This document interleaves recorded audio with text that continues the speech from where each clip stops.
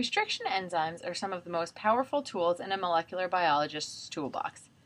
They work like scissors in that they function to cut DNA at very specific sequences.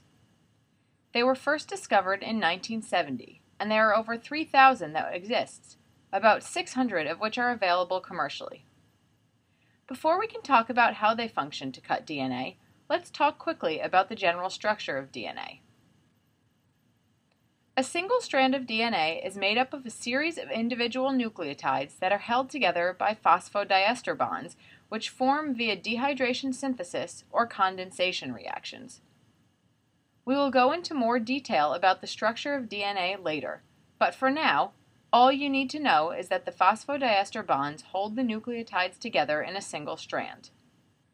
Hopefully, you'll remember that DNA is a double-stranded molecule. Hydrogen bonds hold the nitrogenous bases of two different strands together.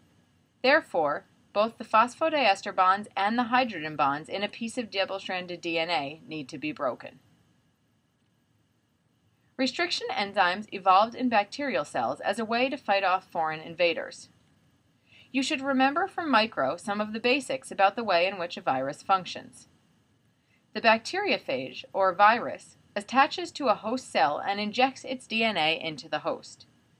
The viral DNA then takes over the host cell, assembling its own proteins, eventually forming hundreds of new viruses and eventually causing the host to lyse, which releases all the viral particles so that they can infect other cells. Restriction enzymes are produced by bacterial cells to chop up the viral DNA so that it can't code for viral proteins that eventually kill the host. In this way, restriction enzymes restrict the viral DNA from infecting the host. If restriction enzymes function to chop up DNA, why are they not destructive to the host's own DNA? Some can change the shape of the host's DNA by adding methyl groups, known as methylation, so that the restriction enzymes won't be able to recognize it. Restriction enzymes can be classified in a number of different ways. They can be exonucleases, meaning they chew up DNA from the ends inward, or they can be endonucleases, which cleave the DNA in the middle. Endonucleases are much more discriminatory than exonucleases, in that they only cut the DNA at specified sequences. For example, the restriction enzyme called EcoR1 cuts only at the sequence GAATTC. They can be blunt-ended cutters, meaning that they leave flat or blunt ends, or they can be sticky-ended cutters, meaning that they leave ends with single-stranded overhangs. It is really the endonucleases that leave sticky ends that are of the most interest to us in this course. The main purpose of restriction enzymes is to create recombinant DNA, or DNA that has been combined from more than one source. This diagram shows the way in which recombinant DNA is created. Two different DNA molecules, A and B, are cut with the same restriction enzyme, in this case known as BAMH1. BAMH1 always recognizes the sequence GGATCC and cuts as shown by the green lines in the diagram. For the simplicity of this diagram, only one sticky end of each strand is shown. The black X's covering the sticky ends that are not shown in this next step of the diagram. Notice that the nucleotides on the remaining sticky ends conveniently pair with one another so that, when in proximity to each other, they will hydrogen bond. When the enzyme DNA ligase is added, the phosphodiester bonds making up the backbone form as well. Each restriction enzyme has a unique name based on the bacteria in which it was discovered.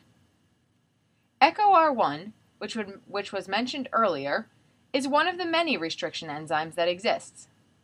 It is named as follows. The first letter, E, comes from the genus Escherichia. The second two letters, CO, come from the species coli.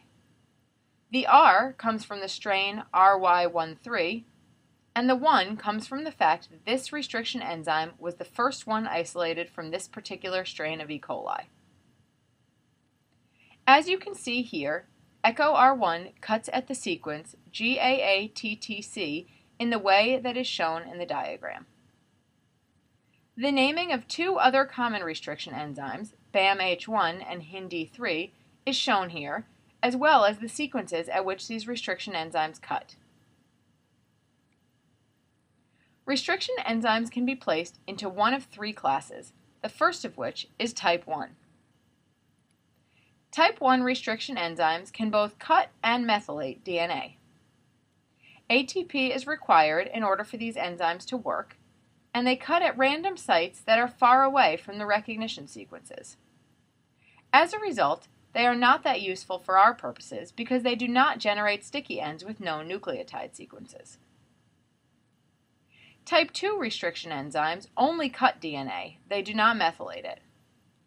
ATP is not needed for them to function, but magnesium is a cofactor and must be present in order for these enzymes to work. When used in the lab, we add buffer containing magnesium ions to the enzyme so that they will function.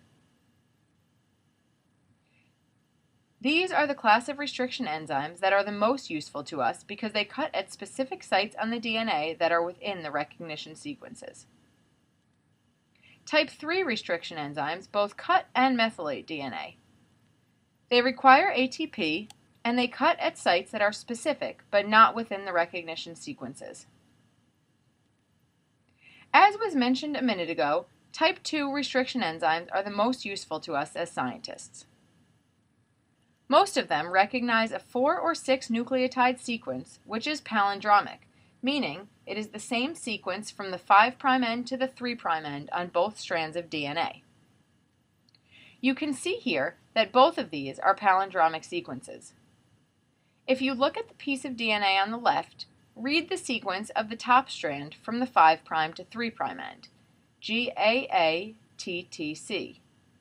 If you read the bottom strand sequence, 5' to 3', it is also GAATTC. Notice that the restriction enzyme creates sticky ends. The picture on the right shows a blunt-ended cutter that also recognizes a palindromic sequence. From 5' to 3', the sequence is GATATC. How many times do restriction enzymes cut a particular piece of DNA? The answer to this question depends on the size of the DNA that is being cut as well as the size of the recognition sequence. Let's say you had a restriction enzyme that cut at the sequence GGGG. What is the chance that you would find this sequence in the DNA? There is a 1 in 4 chance that you would find the first G, a 1 in 4 chance that you would find the second G, a 1 in 4 chance that you would find the third G, and a 1 in 4 chance that you would find the fourth G.